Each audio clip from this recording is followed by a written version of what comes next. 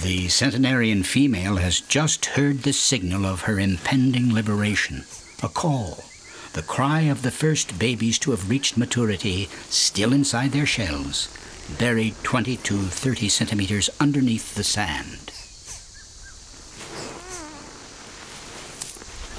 She will have to dig, uncover the nest, so that the young can hatch.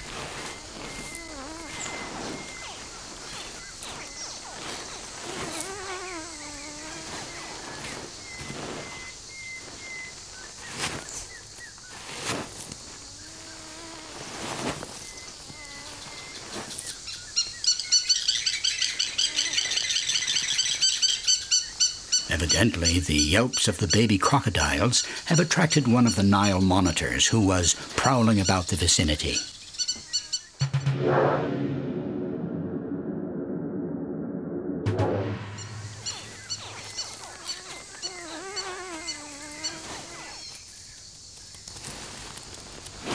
She continues to dig, always keeping an eye on this sly intruder, just waiting for the opportunity to seize a hatchling.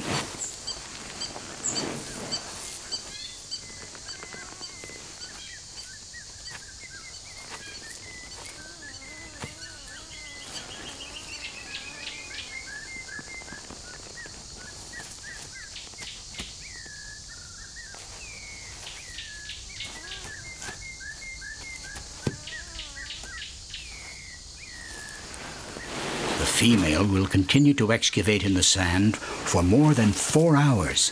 It is a colossal job given her corpulence. In the end, the Nile monitor does not have the patience to wait any longer.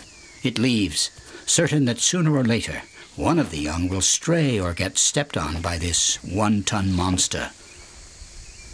With incredible gentleness, the mother seizes the firstborn within her jaws, usually lethal on all other occasions. In fact, at the base of each tooth is a pressure detector, permitting the female to moderate her grasp.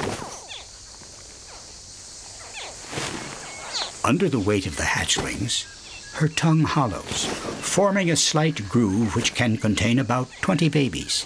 She will carry them in this way in several batches all the way to the river.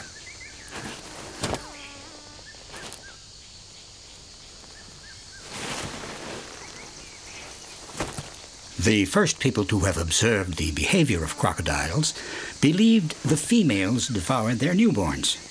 This could not be further from the truth. Of all the reptiles, the crocodiles are the most attentive towards their young. Once all the young have reached the river, the father and mother will watch over their young for 11 or 12 weeks.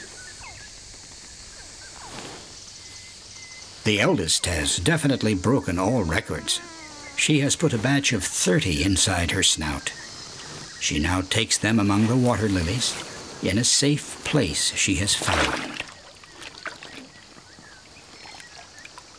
2 or 3 trips are needed to transport the entire family.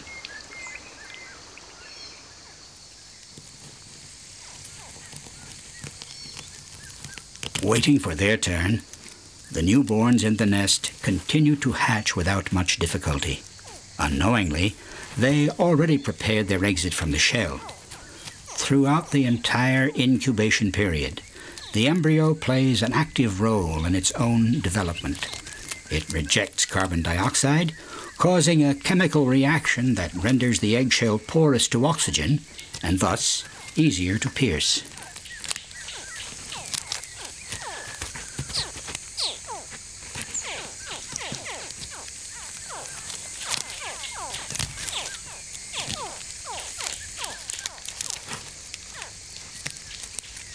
Unlike birds and mammals, crocodiles do not have gender chromosomes.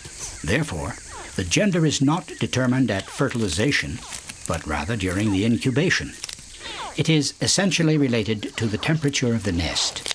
Above 31 degrees Celsius, there will only be males. Below, only females.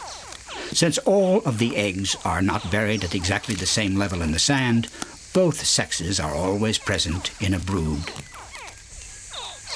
Miniature adults. All elements are present: shape, color, scales, claws. The only difference is in the size. 15 centimeters long after hatching. 15 centimeters of fresh flesh, multiplied by 15 or 20 or 30, seems like a steal for the Nile monitor. The same one is still on the prowl. The newborns are lucky that the Nile monitor has found a dead baby crocodile in its path, most likely crushed by its mother on her way to the river.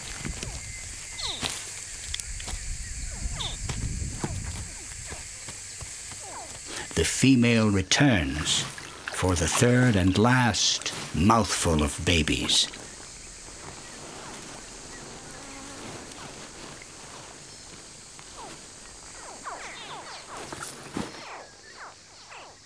For nearly a century now, this female has returned each year at the same season, to the same place, to accomplish her duties toward her species.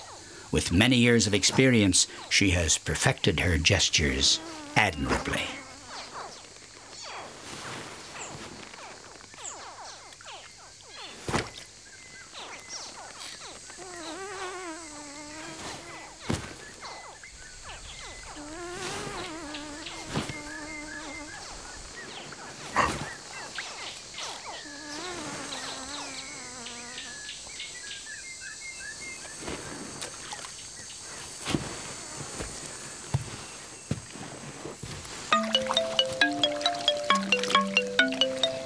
All of the young are now assembled in a nursery among the water lilies.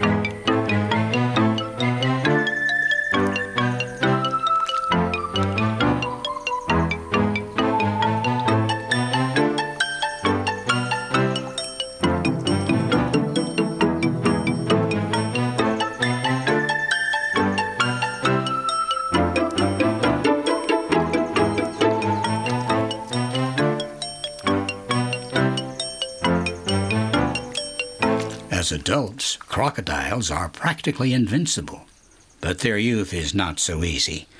If one of the young were to leave the nest, it would not last long.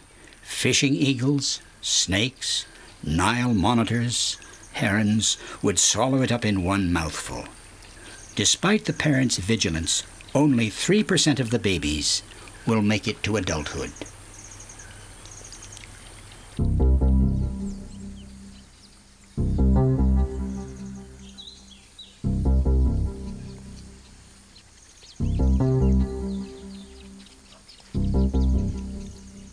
A young Nile monitor has just spotted the creche.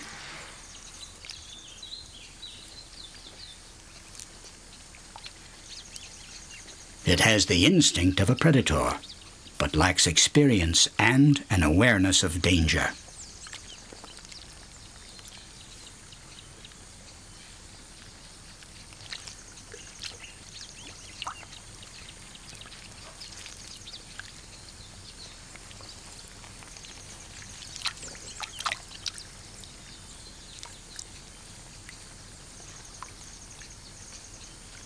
The Nile monitor is as agile in water as it is on land.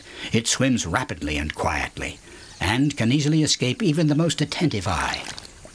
But this mother crocodile is observing its every move.